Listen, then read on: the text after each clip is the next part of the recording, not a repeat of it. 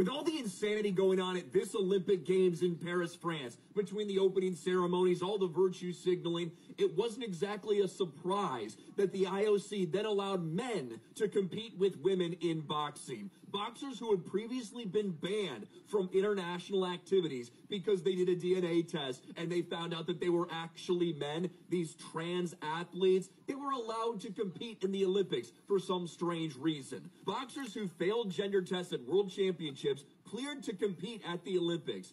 Duo from Algeria and Chinese Taipei to box this week. Algerian Amain Khalif accused critics of a big conspiracy. Well, guess what? Now that Algerian Amain Khalif, the one who failed a gender test because, guess what? You've got XY chromosomes, which means you're a man. They got in the ring earlier this morning.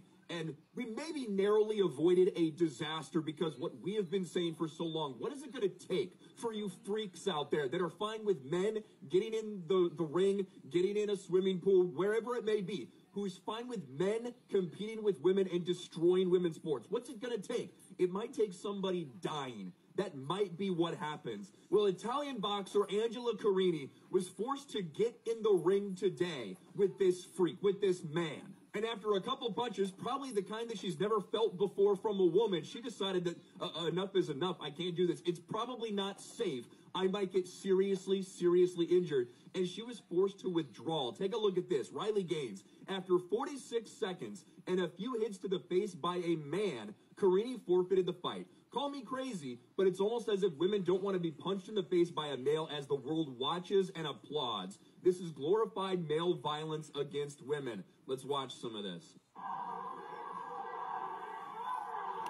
Solid, straight right hand. And again, that was the fight only lasted 46 seconds. And after a few punches, Angela Carini recognizes the same thing that everyone else should.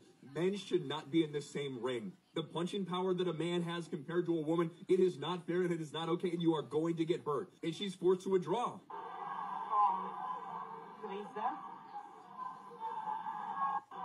They call it right there. 46 seconds in. Here's another one.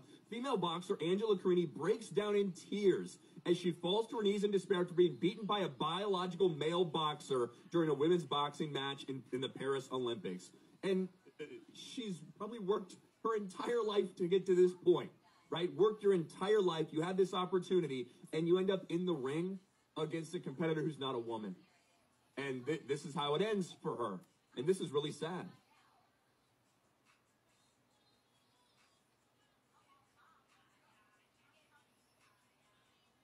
And you've got this disgusting piece of shit that tries to come over and, hey, it's okay, it's okay. Angela Carini wants nothing to do with this guy. Rightly so. Rightly so. We can have another look at some of these punches that got landed as well. Let's watch them. Bout there between Angela Carini and she's injured band in the bout.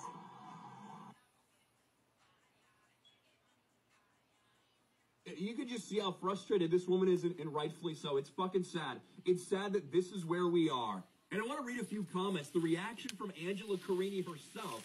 Listen to this. She revealed afterwards she pulled out after being hit harder than she'd ever been hit before. A first punch dislodged her chin strap, and a second smash against her chin and bloodied her shorts. I am heartbroken, said Carini. I went to the ring to honor my father. I was told lots of times that I was a warrior, but I preferred to stop for my health. I've never felt a punch like this. I got in the ring, did my duty as a boxer, and tried to fight irrespective of any controversy. I wanted to win. After the second one, the blow to the nose, I couldn't breathe anymore. I went to my coach. I said, enough, because it takes maturity and courage to stop. I don't feel like fighting anymore. Absolutely disgusting. That transgender, that male athletes are allowed to get in the boxing ring and beat women in the face. And no one wants to call them out because you don't want to be labeled a bigot or a transphobe or bullshit. This is not right. This is not okay. And it's lucky that nothing worse happened to Angela Carini in the ring. Obviously, with a couple shots, she could tell that this is a dangerous situation to be in. And she bailed. She had to withdraw. We've seen people injured badly by transgender athletes. Something needs to happen. Somebody needs to put a stop to this before someone actually does fucking die. Let me know your thoughts in the comments section below. Smash a like button, subscribe to the channel, ring the bell for notifications, share this video out there, and I'll talk to you later. So, what in the world is going on? You know, there is a time when diplomacy can go way too far. Okay, so this woman, quote unquote, was born a man, did not pass the gender test, so it's for sure that this is a man. And so now he wants to get in the ring and he wants to fight his kind. He calls himself a woman. Now, it is his human right to say, okay, I don't want to be a woman, so I'm going to change my gender. But then when it comes to athletic rules, the Olympics are allowing this man to get in the ring with a woman. Okay, so what about domestic violence? And once again, we have to go back to the fact that this is when human rights is no longer human rights, because you're impeding. Now, it is his human right to say, I don't want to be a man, I'm going to change my gender. But what about the woman in the ring? What about her rights to a fair fight? That's not a fair fight. That is an imbalance of power. I mean, it's domestic violence. This is absolute nonsense. And the Olympics allow this to happen.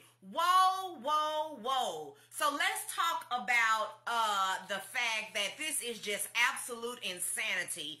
Okay? And once again, you have to think about the woman. She has a right to a fair fight. And like I said, it is one thing for him to have the human right to say, I am a man, but now I want to be a woman. But when it comes to the policies for athletics, it needs to be fair play, because the reality is this person has the strength of a man. On the outside, he may have long hair and look like a woman because he has adjusted some things, but there are some things that we can't adjust. What about his strength, his natural strength as a man, and he gets into the ring with this woman and he's punching her in the face? This is absolute nonsense. This is absolute nonsense. And this is, once again, an overbearing, this is no longer human rights anymore. Because once again, you have stepped all over the toes of the woman that's in the ring and wants a fair fight. Absolute nonsense. One of my friends also mentioned, and I have to concur with his sentiments on here. He said, I don't want my daughter in the bathroom with a guy.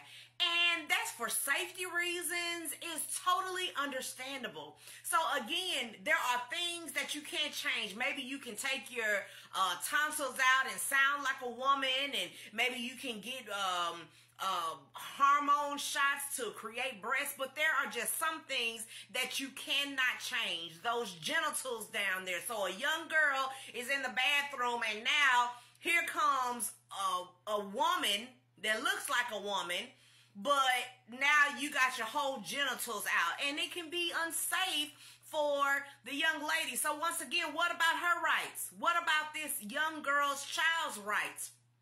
So that's when it is negating the laws, the policies can negate themselves, and that's when we have to step in and come back with reason, okay? And we have to be reasonable and make sure that everybody's rights are not violated. When a human right is put into place and its policies destroy the rights of others, then it is no longer an effective policy that is promoting diplomacy, that is promoting democracy. So I hope that there is a change in those policies for the Olympics, allowing this to go on. The young lady left the rink and she was in tears. It was just so much that she could not take because she was being beat up by a man. That is the reality of the matter. She was being beat up by a man. So scientifically, hey, in theory, come as you are, and we accept you as you are. But your DNA does not lie. The strength that you're going to continue to have, it does not lie. And it didn't lie in the rink that day with that young lady. So condolences to her and her family. And I hope that justice is served in this situation. Hey, like this video and subscribe to my YouTube channel. Peace and love.